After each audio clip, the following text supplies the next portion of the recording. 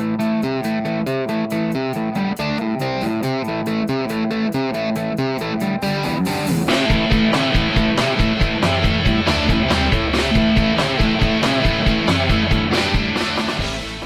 evening.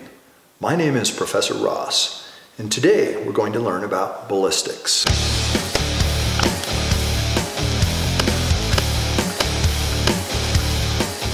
So our mission in the shop today is to come up with armor that you can make in a Saturday in your garage with materials that can be found at Home Depot and that can be built with regular tools. So no need for like a plasma cutter or having to cut really heavy steel like AR-500 steel is what's typically used as armor.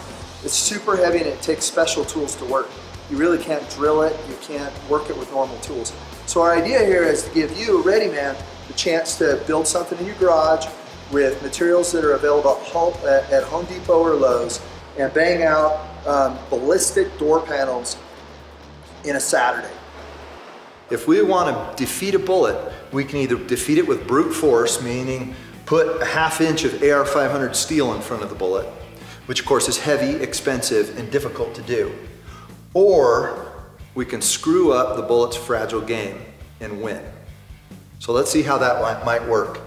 First of all, we need to understand that a bullet is powerful because this whole weight of the bullet, see the bullet in the case of our AK-47 round, is 7.62, so it is almost a little over 7.5 millimeters across. And a bullet, it then is this long, so it's also long. All of that bullet weight impacts at one tiny little point, creating a huge amount of focus of energy. What if, though? What if we could get a bullet to turn on its side when it strikes? If we could get a bullet to turn on its side, then it would be hitting on the round end.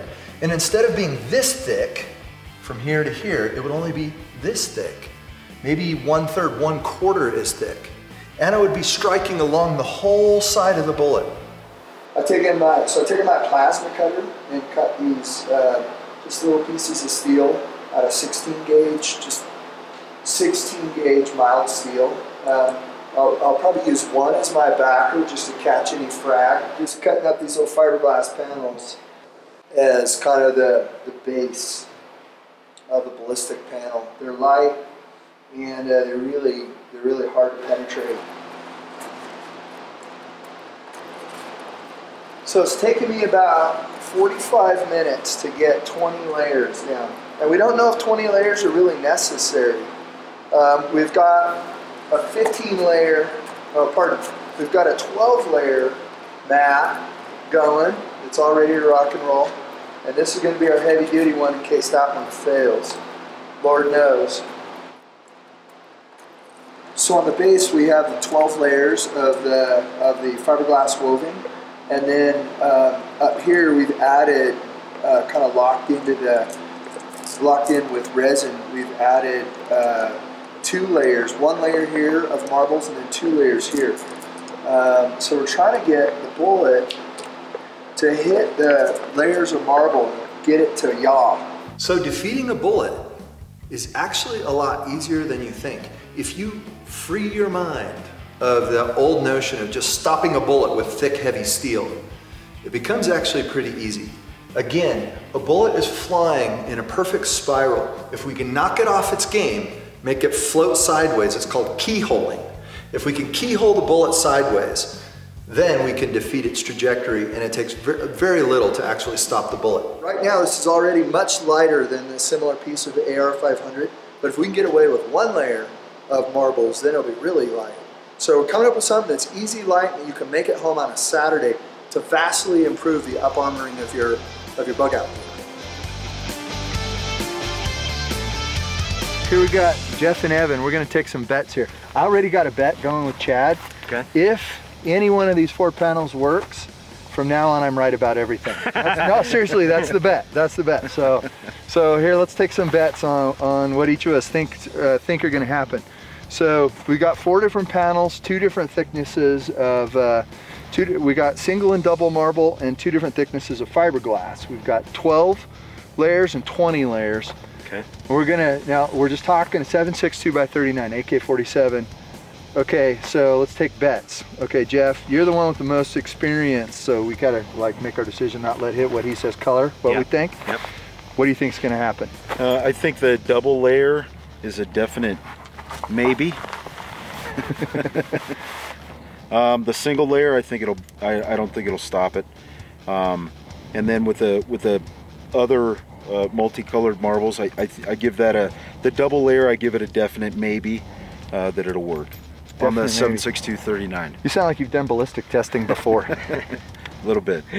So you're talking about ballistic testing. I mean, what's the basic theory here? What are we after? So essentially what we want to be able to do is when the projectile hits, when you talk about faster moving projectiles, you want to either deform that projectile or you want to yaw that projectile. The idea being is you want to increase the surface area so that the soft stuff in the back can catch it. I think what you've put together here, it's pretty ingenious. All right, what's your bet, Evan?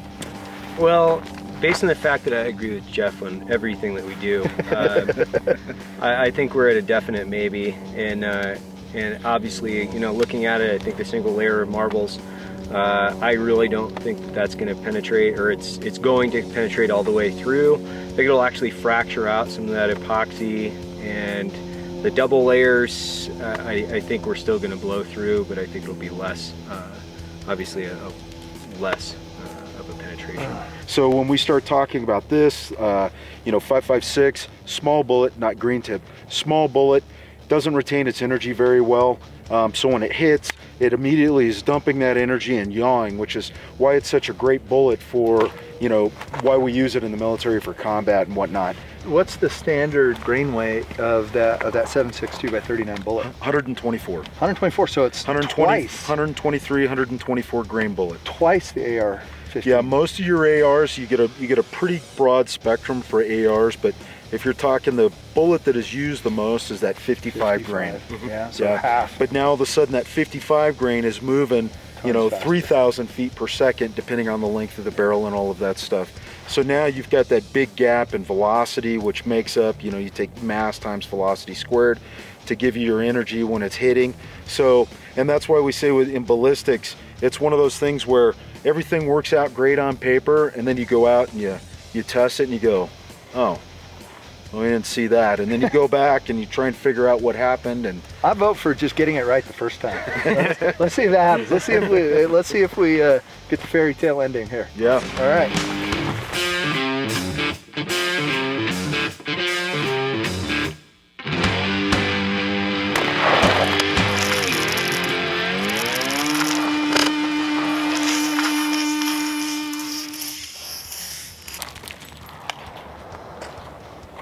Get any glass on you? oh yeah. Look at that. Nothing. Look at that. Stopped it cold. It didn't even penetrate into the fiberglass. Woo! Okay, we know at least that works. This is what we discovered when we put this to practice. The bullet flew in. So this is a 7.62 by 39, approximately 120 grain bullet. So it's a heavy bullet. It's a big bruiser of a bullet, twice as heavy as an AR-15 round, a 223. The bullet comes in and it strikes a marble anywhere on the surface, unless it strikes the marble dead center, which is virtually impossible. So it will strike and begin to yaw. So as the bullet strikes the marble, it begins to yaw. Now, we thought initially the marble might just explode. That didn't happen. As the bullet struck the marble simply napped. So chunks, the marbles are so hard that chunks of the marble fly off. And these are just larger pieces of the marble just nap off, but most of the marble remains. So the bullet, as it hits that nap, it immediately begins to yaw. It begins to fall off its true path. It's losing a ton of energy because it hit something that hard, and it's probably mushrooming. It's probably flattening out in here a little bit on its nose, but it's also yawing, and that's what's really killing it. So it begins to turn, and as it turns, it strikes more marbles. So more of these ultra hard glass marbles get in its way, screwing up its flight path even more. So here, ultimately, it makes a complete yaw as it starts to strike the fiberglass, and it hits the fiberglass sideways, causing the bullet that's already lost a significant percentage of its energy to hit a fibrous substance. This strong fibrous fiberglass hits it on the side, and the bullet simply cannot penetrate, simply cannot defeat that fiberglass when it's off its game. I think I would do the back in fiberglass, but set this in rhino lining so it's more flexible. Yeah. And doesn't explode like that, you know, so we keep more marbles in place. That's the way to do it, because this is fragile. I mean, this is going to shatter. Yeah, it's hyper brittle. It's too brittle.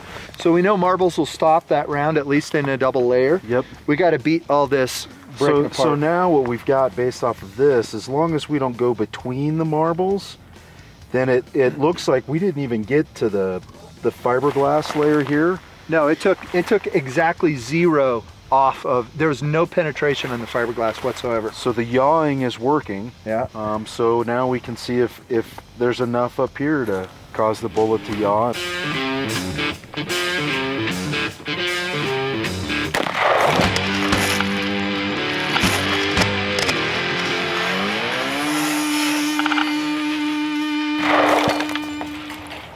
It definitely penetrated the woving some.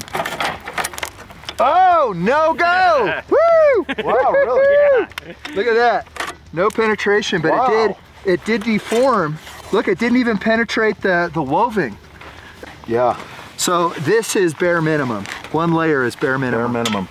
To keep it from going through. So that's 12 layers defeated an AK round. That's very, very cool. Yeah. There it is, DIY armor, dude. Yeah. That'll totally work. Make it in your garage from shit you can buy at Lowe's. So for all you doubting Thomases, this is the back of the bullet. It's smashed flat. So the bullet struck on the nose here and then flipped sideways and then pooped out all of its lead from the front and the back. It literally burst. I've never, in all of my years of hunting, I've never seen a bullet do this before. Oh, hey, Chad. So you and I had a little side bet going on this, and I'm kind of here to collect right now. So that you know, as you may know, we had a little bet here, and it was for something far more. You need some more of that. You go fill her up, man. This was far more important than money. So what was I was right about what now? If this worked? I don't remember. I think the bet was I was right about everything if this worked out. So hey, tell you what, nobody was more surprised than me that it worked like this. So yeah, awesome.